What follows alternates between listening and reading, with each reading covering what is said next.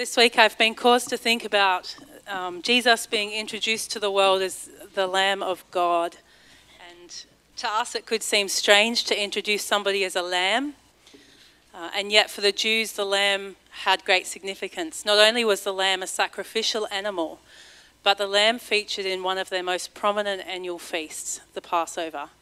This was a feast that was held in remembrance of a day many years ago when, after 400 years of cruel bondage and captivity to the Egyptians, God made a way for his people to escape.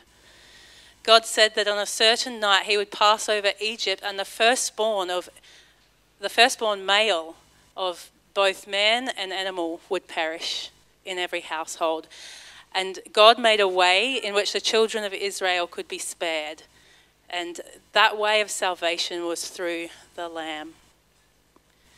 It was on the night of the Passover in Jerusalem before Jesus was to die, the day before he was to die, when Jesus instituted what today we know as communion. And essentially, Jesus was explaining to his disciples that this Passover is fulfilled in me. Going forward, I will be your Passover lamb. Going forward from my death, you will have the opportunity to be set free from the bondage of sin and death, and you will be able to walk in a new covenant with your God. And so I've been looking at the Passover, and there's 3 ordinances in the Passover, and there's a spiritual parallel for us today. So the first ordinance was the shedding of blood, and it wasn't enough for the blood of the lamb to be shed, but the blood had to be applied to the doorposts of the home. And this wasn't just a sign to the destroying angel that would pass over that this household was protected from the wrath of God, but this was an outward declaration to anyone that passed by that this household believes what God has said. This household has accepted God's way of salvation, and this household is sheltering under the blood of the Lamb. And today for us as Christians, it's not enough that the blood of the Lamb has been shed, but we need to apply it to our own hearts and to our own lives. And there needs to be an outward declaration that we believe God, that we've accepted his way of salvation, and that we're sheltering under the blood of the Lamb. The second ordinance was partaking in the lamb. It wasn't enough that the lamb was slain, but the children of Israel, everyone in every household, had to eat the lamb. There had to be a feeding on the lamb, a consuming and an internalizing of the lamb. And they couldn't pick and choose what parts they ate. Every part had to be eaten, even the inward parts. And Jesus said in John chapter 6, he said, I say to you, unless you eat the flesh of the Son of Man and drink his blood, you have no life in you. Whoever feeds on my flesh and drinks my blood has eternal life, and I will raise him up on the last day. Whoever feeds on my flesh and drinks my blood abides in me and I in him. And of course, this was metaphorical language, but what Jesus was saying is, it's not enough that I've died, but you need to feed on me. You need to take me into your own heart and into your own life. Internalize me, the Lamb of God. Get your sustenance and your nourishment from me. Dwell in me and I will dwell in you. The third ordinance was the Feast of the Unleavened Bread, and this was really for subsequent Passovers, but God said that from the day the lamb was slain, the 14th day, through the 21st day, there wasn't to be any leaven, that's like yeast, found in any house of the Israelites. And he said that if any Israelite ate leavened bread, which would be most of the bread that we know today, he said they are to be cut off from Israel. Like, this was serious. And so you can imagine that leading up to the Passover, there would be a great searching of the house and the removing of any old leaven, casting it out. In 1 Corinthians 5, Paul addressed the continual and willful sin that was among some still in the church. And he addressed the tolerance that had come towards that sin among the church. And he said there, do you not know that a little leaven leavens the whole lump? Cleanse out the old leaven that you may be a new lump, as you really are unleavened, for Christ, our Passover lamb, has been sacrificed. Let us therefore celebrate the festival, not with the old leaven, the leaven of malice and evil, but with the unleavened bread of sincerity and truth. And in chapter 11, he addressed the divisions that were among the church and the wrong attitudes that were in their hearts as they came together to partake of communion. He had to explain to them again the very essence of communion. And he said, "Whoever therefore eats the bread or drinks the cup of the Lord in an unworthy manner will be guilty concerning the body and blood of the Lord. Let a person examine himself then, and so eat of the bread and drink of the cup. Let there be a searching of your hearts. Let there be a repenting from any sin that could be there, any willful sin, a casting out, so that you can partake worthily." You can't be still living under the old covenant with sin and claiming and professing to be partaking of the new covenant with Christ. I love to think of that morning in Egypt when the Egyptians awoke to find all of their firstborn slain. And yet in the house of the Israelites, they'd realise, our sons have been spared. Wouldn't they feel it was worth it? It was worth sacrificing the lamb. It was worth putting the blood on the doorpost. It was worth partaking of the lamb. It was worth believing and obeying God. And imagine if you were the firstborn son. You'd wake and you'd realise, well, that lamb, he died for me and he took my place. May we consider these things this morning as we prepare our hearts to partake of communion. So I want to follow on from one thing that Monique said, and that how would you have felt if you were the oldest son in each family? Would you be worrying through the night, or would you be able to rest in peace knowing, well, God said this, so I'm going to believe it? But then what about the next year? The next time that you went through the Passover feast again? You would remember what it was like, that you were the oldest son that could have very well been killed that night if it wasn't for you and your family's faithfulness to God. Yesterday, we were able to celebrate our first anniversary. An anniversary is always something to go back to and remember, what was the original commitment that I made? What did that mean? And each Passover would have been just like that, especially for the ones who were there on that first night. But then at the Last Supper, what Jesus did is he instituted what we call communion as a renewal and a reminder of the new covenant and the grace that we are now living under. So when we do this, we are able to eat the bread, we are able to drink the juice or the wine or whatever we use when we do it, and remember our commitment that we made to Christ. And remember the fact that he saved us and is still making us more like him each day.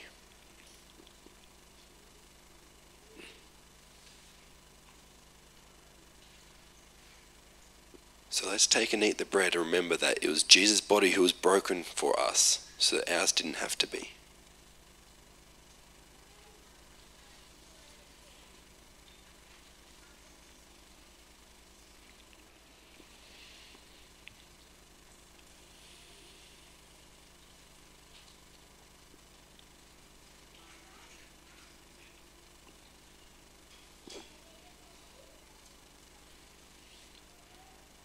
And Jesus said, "This is the blood of the new covenant. There is no more need to kill a lamb for each and every family every year. I have died once for all, so you don't need to." So let's drink this together and be reminded of what we are saved by.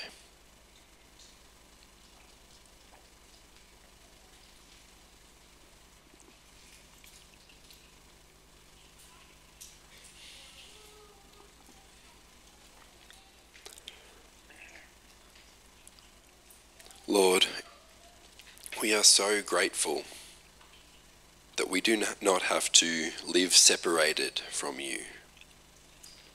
But we are reminded every time we do this, it is not our doing, it is not by our power. It is by yours alone.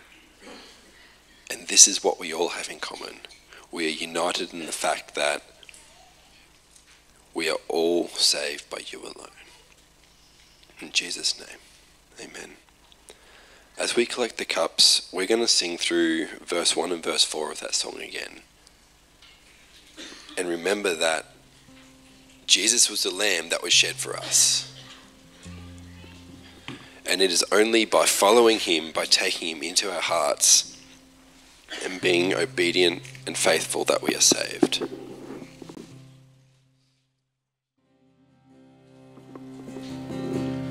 Lord, it is good to remember together that we are saved by faith in you alone. We seek to become more like you. We seek to be saved by you in every moment of every day.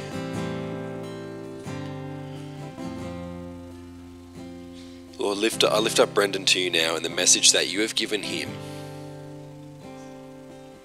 May we be receptive to what you are wanting to say to us. May we be honest with ourselves and open to you, willing to be vulnerable, not with hardened hearts, but obedient to you. In Jesus' name, amen.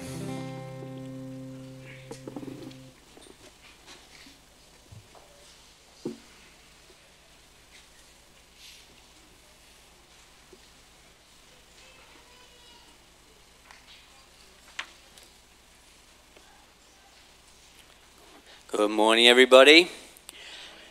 Today's reading is Genesis chapter 9, following on from last week's chapter 8.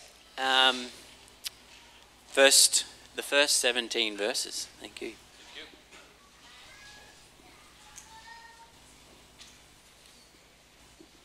Good morning. Then God blessed Noah and his sons, saying to them, "Be fruitful and increase in number, and fill the earth. The fear and dread of you will fall on all of these beasts on the earth, and on all of the birds in the sky, on every creature that moves along the ground, and on all the fish in the sea. They are given into your hands. Everything that lives and moves about will be food for you. Just as I gave you the green plants, I now give you everything. But you must not eat meat that has its lifeblood still in it. And for your lifeblood, I will surely demand an accounting. I will demand an accounting from every animal and from each human being too. And I will demand an accounting for the life of another human being. Whoever sheds human blood, by humans shall their blood be shed. For in the image of God has God made mankind. As for you, be fruitful and increase in number. Multiply on the earth and increase upon it." Then God said to Noah, and to his sons with him, I now establish my covenant with you and with your descendants after you, and with every living creature that was with you, the birds, the livestock, and all the wild animals, and all those that came out of the ark with you, and every living creature on earth. I establish my covenant with you. Never again will all life be destroyed by the waters of a flood. Never again will there be a flood to destroy the earth. And God said, "This is a sign of the covenant I am making between me and you, and every living creature with you, a covenant for all generations to come. I have set my rainbow in the clouds, and it will be the sign of the covenant between me and the earth. Whenever I bring clouds over the earth and the rainbow appears in the clouds, I will remember my covenant between me and you and all living creatures of every kind. Never again will the waters become a flood to destroy all life. Whenever the rainbow appears in the clouds, I will see it and remember the everlasting covenant between God and all living creatures of every kind on the earth." So God said to Noah, "This is a sign of the covenant I have established between me and all the life on the earth." Thank you.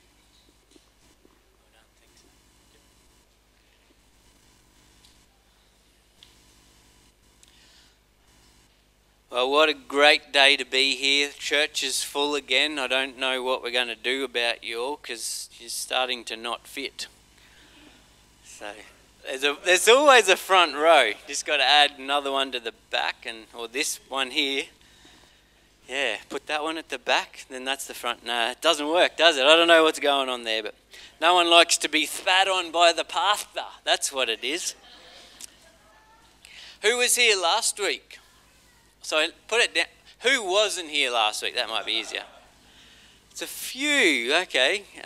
Not too many though. So last week we kicked off with chapter 8 called New Beginnings. So the new year, and I start the Bible in a year, reading every January, and then by February I've messed up the whole process and got slack or whatever, but not this year.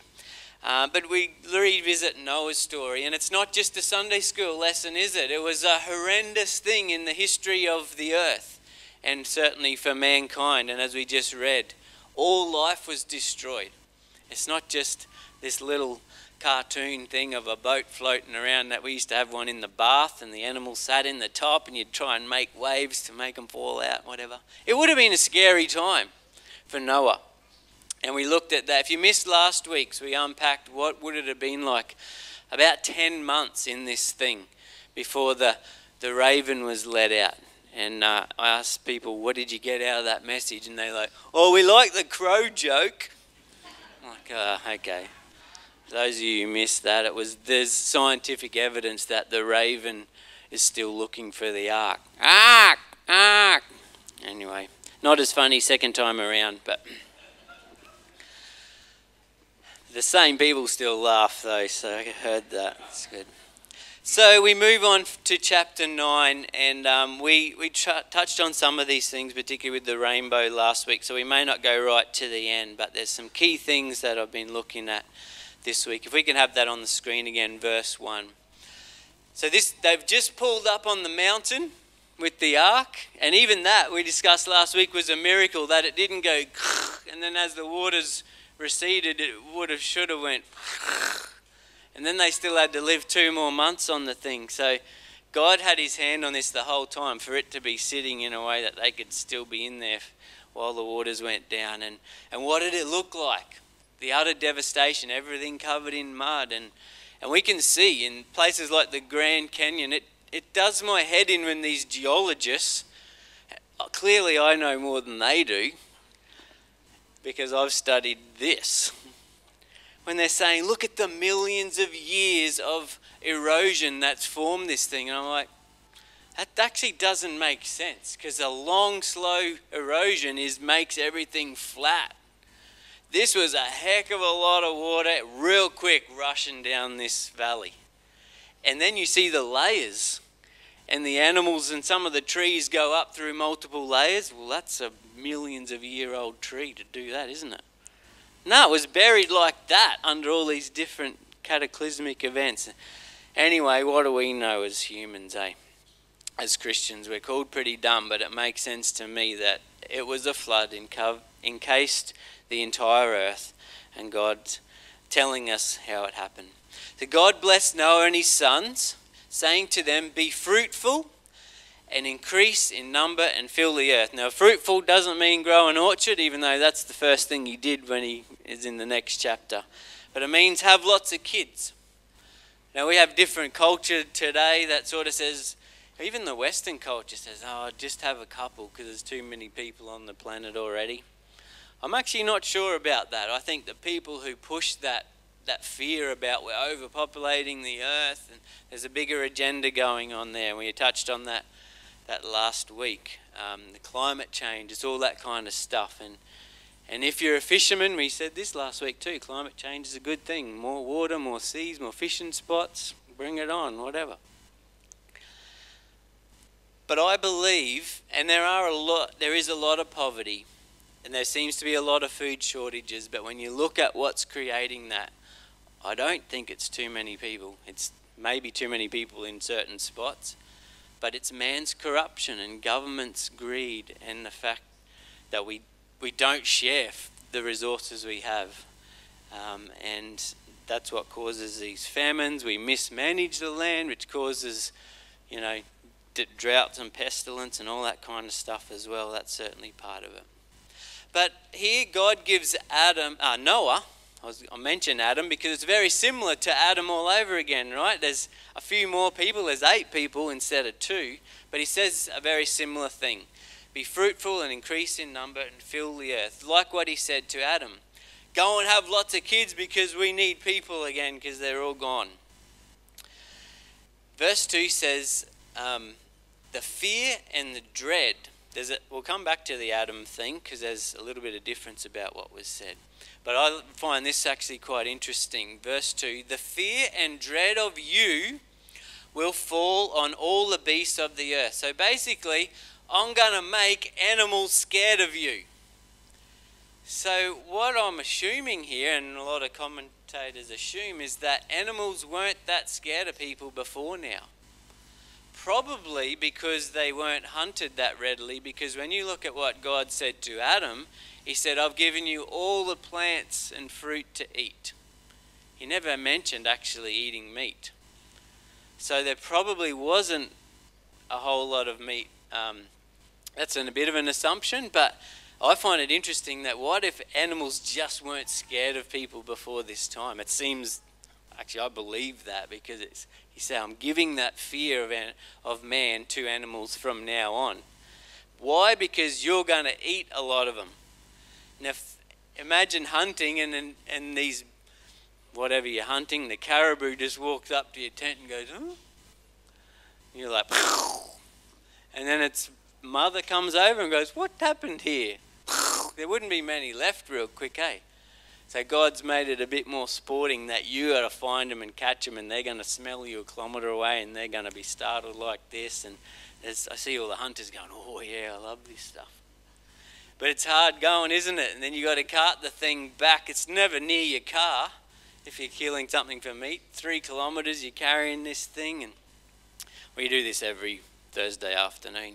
But not really, but very interesting. Hey, and it makes sense that animals weren't scared of people because what was Noah's instructions? He said, I'm going to send animals to you, and 2 by 2 they're going to walk up the ramp. You seen the pictures? They all got in a line and went right at the time, next. And he's got his clipboard there going, caribou, wallabies, chihuahua, Great Danes. Let's take that species. We'll come back to the little ones later on. If they were scared of him, they wouldn't have been anywhere near the place, right? So I just find this really interesting. It makes sense. And how did Noah look after these animals if they were freaking out in the corner of the cage every time? So I believe there would be some kind of a miraculous peace, but it still would have been tough on the ark. Very interesting if you go home and think about this stuff. The fear and dread of you will fall on all the beasts of the earth and the birds of the sky. I was going along on my bike yesterday and I thought, I'll go real quiet and these ducks will just watch me go past. No, there were hundreds of them going everywhere, completely freaking out. Birds are scared of us. On every creature that moves along the ground and all the fish in the sea. Wouldn't it be cool if when you went snorkeling they come to look at you? Actually, might be a bit scary, actually. Too many. They are given into your hands. So he's now saying this is going to be a food source for you, but you're going to have to work for it too. So the case that humans shouldn't eat meat, I don't really go for that. How much red meat, that's arguable, and all the things, benefits to health and all those kind of things. We can talk about that, but I don't think there's a problem. And God said, I've given you this for your food. But I'm grateful that big animals are scared of us too. Like even usually crocodiles. I don't know about crocodiles actually. They'll shoot through off the bank if you go past them, but if they know you can't see them, they're not scared. They're looking at you like a big steak, so that's different. But imagine if cows, I probably said this last week, I have cows that big and they try and get away from me when I'm trying to spray mouthwash on them for flies. I don't know why they don't like it. We sort of keep safe chemicals and the minty freshness. The flies don't like it. Makes the meat taste good too. But imagine if they just went, forget you, Jack, trample me to get to the treats I'm trying to give them. Or a horse. It doesn't make sense that a scrawny teenage girl can sit on a horse and lead it where it doesn't want to go. And there's actually, I forget the name of the commentator, years ago, decades, 100 years ago probably, that made this little poem about it. It makes no sense that a beast with such power, imagine if the horse realised its power and suddenly didn't fear its rider. You ain't going nowhere except off. But there becomes relationships, and with horses that's a little bit different. But there's actually a verse, I can't quote it here, but it looks like in the end times this fear is taken away from them and it creates complete chaos. You're no longer the cow or the horse whisperer, it's the yeller and the runawayer, probably. Anyway, he actually gave animals protection by fearing us too. There's another way to look at it, because if, like we talk about with hunting, they need to be able to run or not just walk up to become on our dinner plates. Hunting would be too easy. Verse 3, everything that lives and moves about will be food for you. Now this is interesting because later on with Moses he narrowed down some animals that weren't good for us. I think there's cultural health reasons for some of those as well, like no shellfish or anything that eats the garbage off the bottom of the sea, and certainly now it's probably even worse with the stuff on the bottom of the sea. But interesting, even pork was certainly come in then, and there's different opinions about that. We don't mind our own bacon now. We don't believe we have to come under a lot of those specific laws anymore, but I've given you everything. Everything that lives and moves will be food for you. Just as I gave you the green plants, I now give you everything. So there's a much more freedom here than with Adam as well. But he also, like he said to Adam, I'm giving you all this except... So there's an exception here. There's something, I don't want you to eat this. Now, with Adam it was the tree of the knowledge of good and evil and the tree of life. Don't eat that. But now he says, in verse 4, you must not eat meat that has its lifeblood still in it. Now this is where it gets more interesting, or equally interesting, because the language of blood, and I really appreciate what you guys shared this morning around communion, the significance of blood throughout the whole story of the scripture. The word blood is used 424 times in the Bible in 357 verses. And so we're going to have a little, probably most of this message will be looking about the significance of the blood. He doesn't just say blood, but he calls it the lifeblood. And why is that? He goes on in verse 5, and for your lifeblood I will surely demand an accounting. I will demand an accounting from every animal, and from each human being too. I will demand an accounting for the life of another human being. So what that means is, well, it's explained in the next verse, whoever sheds human blood, so whoever kills a person, by humans shall their blood be shed. For in the image of God, God has made mankind.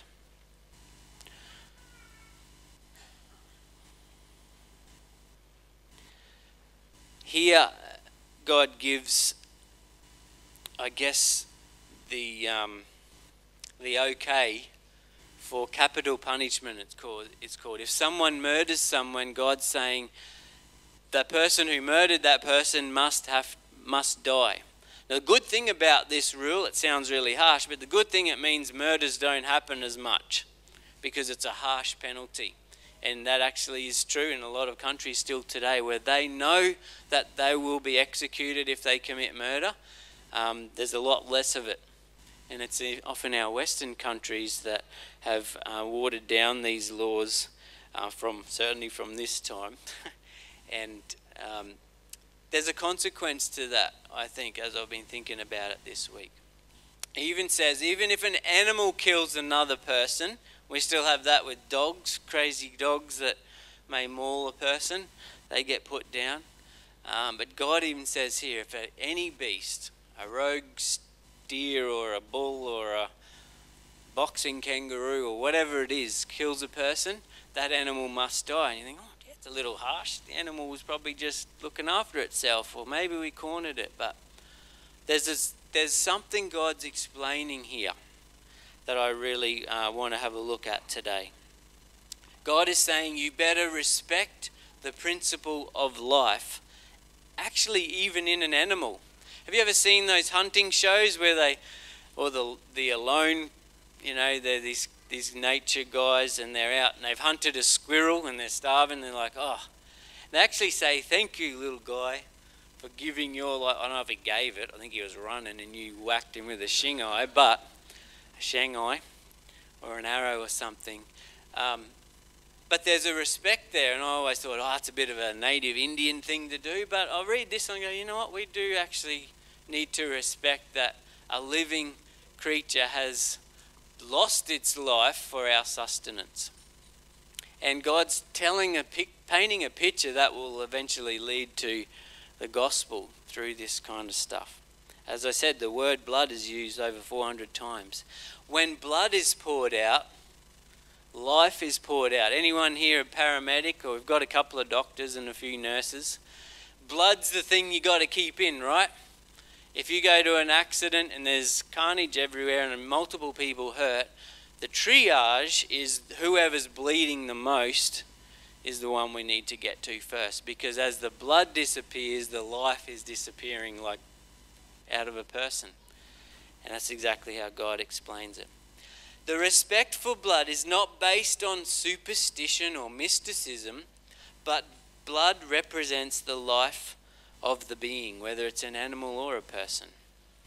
Interestingly, in Leviticus chapter 17 and 11, he explains it to Moses quite clearly, and this is how they have to understand it. It says, "For the life of a creature is in the blood, and I have given it to you to make atonement for yourselves on the altar. It is the blood that makes atonements for one's life." So he's saying here that the symbol of life is blood. And if there is sin, something has to pay for that sin, and sin is so serious it actually has to be paid by blood, by life of that creature. Either, and in the Old Testament, it was the animal had to be killed and blood was shed to pay for your sin, pointing the picture to the ultimate reality of Jesus becoming that lamb. Put so well this morning, as Monique shared, with the whole story of the Passover. We just gloss over it. We don't really even do it as Christians as much as the Jewish people. But their understanding is quite profound of this. Over and over again, we see the central place of the blood. It was the sign of mercy, as we've heard this morning, at the first Passover for Israel. And I appreciate that message. The firstborn male, that would have been me. Imagine that, losing me. Can anyone... Man, I can't think of how that would be anyway, but the blood sealed God's covenant with Israel.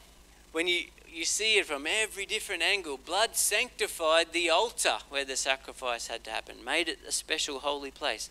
Blood set aside the priests from others, not only in the line of they had to be born with a certain family, but in the sprinkling and the ceremony they used blood. Blood makes atonement for God's people. That means he'll make God and us at one, fixing the separation that sin causes. Blood does that, brings us together with God. Blood sealed the new covenant in Jesus Christ, of course. So how, as we think of the significance of the life blood, the blood is the life of a being, how much more special, and how does God see the significance of his one and only Son who lived a perfect life? Do you remember in the story of Cain and Abel when Cain killed Abel? God said, "Why is your brother's blood crying out to me from the earth?" I think, wow, that's full on. It isn't just, why is he laying dead there, or what's that smell? There's something special about the life that was taken, and God takes it seriously. Jesus' blood does these things. It justifies us, takes away our sin, brings redemption, pays for what's owed, cleanses us from sin, makes us new, allows us to enter God's holy place. Jesus' blood brings us into God's family. We become his children. The power of the blood of Christ enables us to overcome Satan. Isn't that a pretty cool one? When it says we are to pray, plead the blood over ourselves. That's where the power is. It's not because I'm a Christian, I'm a Superman and I can withstand the devil. I got nothing without the blood of Christ and what it's done in all those things that I've just mentioned. And it's kind of like the kryptonite for Satan. He just can't touch us when we have the blood of Christ over us. There's always been something sacred in God's view about blood. The poured out blood means something special to God, as we just read in Cain and Abel's story. I actually want to mention here, and we've had conversations about this, and I kind of only just thought about this, but as we read through God's understanding of this, the world would say today that you are responsible for your own life, so if you want to end it all, you can just take it and end your own life. Well, as I read what God says, it's like, it's actually more special than that. You were made in my image. If I choose for you to have your last breath, that's my choice. You are my creation. So this euthanasia or suicide is a horrible thing, and I don't know we think about God's perspective on it near enough, because it's a really serious matter for God. Now I know there may be people, probably everyone's touched at some point in their lives, unfortunately, with suicide, and I wouldn't go as far as to say that person's damned to hell, but I don't know, and I don't think it's worth the risk. And there's far more available to us to get people through some horrible situations where they get to think that's the only option they have left. We also know God is fair. And I've heard stories of people that just suffered so much, and I see why it happened, that they couldn't take it any longer. And God saw all that, and he's a fair judge. So we do pray that we see those who had a really hard time on earth with the Lord Jesus through his grace. That was not so evident in their life, but somehow they came to know him.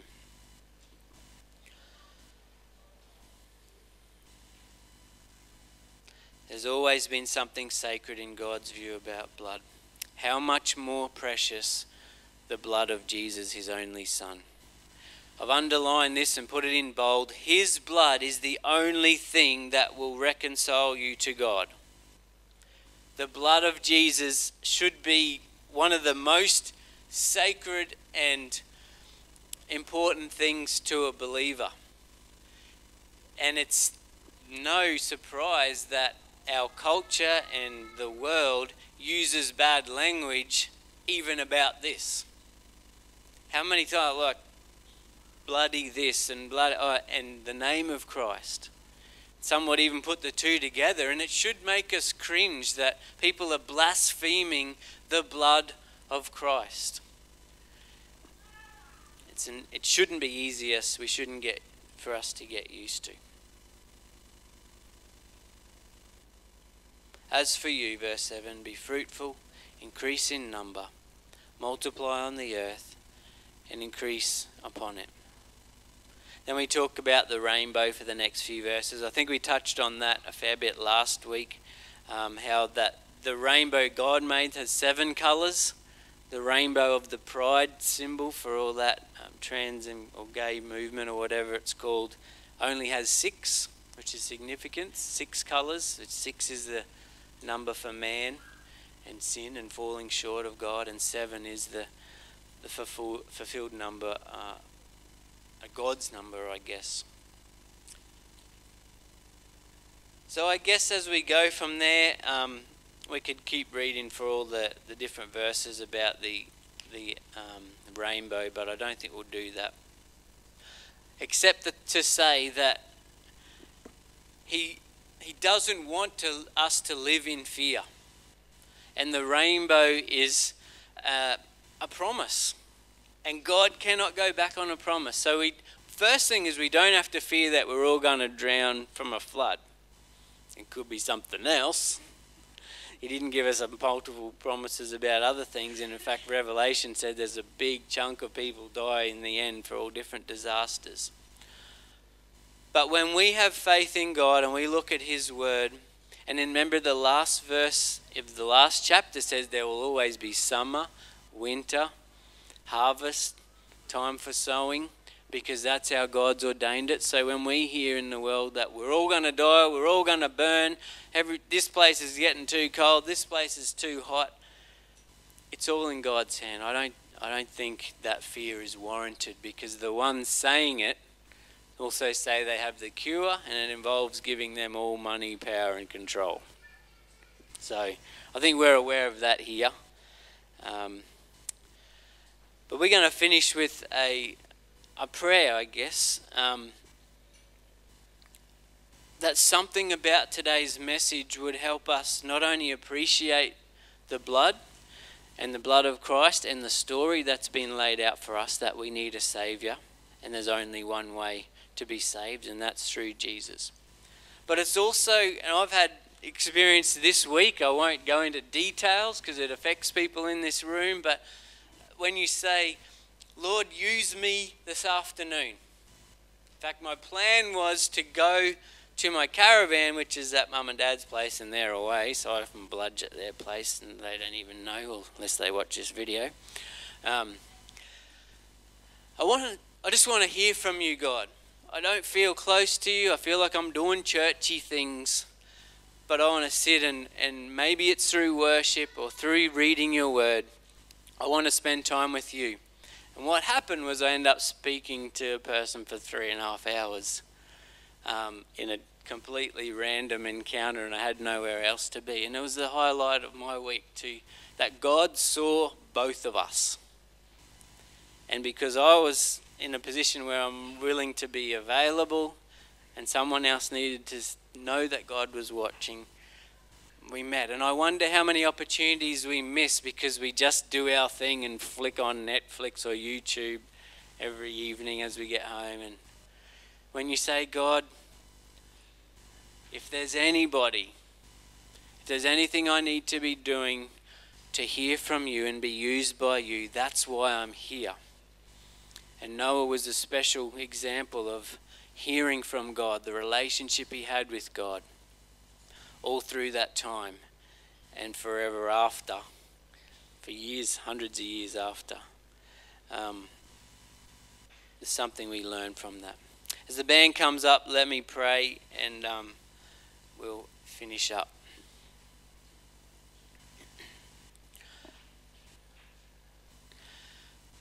Lord God, it's an interesting topic when we talk about blood, and the world goes, oh, that's a weird thing to say, that we have to, even the people that heard Jesus say it were a bit freaked out by it. But for us as believers, we want the blood of Jesus Christ to be something so special to us that it does its work in us that it was intended to do. Thank you that it pays for our sin, that we may be with you. For any person here who hasn't made that step to trust in the gift of the cross of the Lord Jesus, who gave his life for us, but then took it up again and rose again, he paid for our sin that we may live everlastingly through faith in him.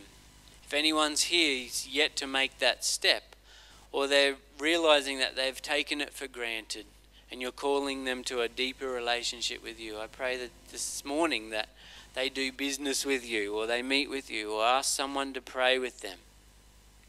Thank you that today's a new day. Tomorrow is the beginning of a new week. Many go back to work and school goes people go back to school, many kids this week as well. We want to live our lives for you and start afresh and have your Holy Spirit with us, whatever we do. So we thank you for this time. We pray as we sing this last song that it'll be pleasing to you, and the words within this old hymn will also speak to our hearts. May you help us connect with each other, love each other, those that are needing a special touch from a friend, or to share their story, or they've been lonely, or they're unwell, there's people sick. Use your church, Lord, in ways that you know we need to be active. In Jesus' name, amen.